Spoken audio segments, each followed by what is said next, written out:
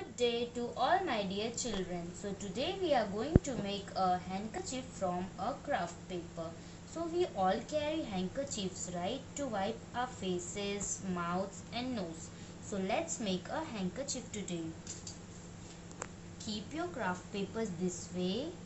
This is your top side and this is the bottom side. Now you have to fold the top side to the bottom like this. Do it very slowly and gently. Now you have to press the folds. This is your left side and this is the right side. So you have to pull this left side towards your right side like this.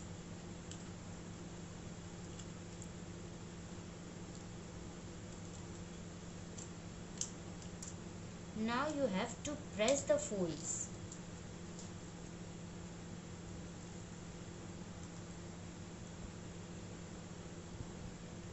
Wasn't that so easy? But let's not leave it like this only. How about giving it some designs? So let's make some designs on your handkerchief.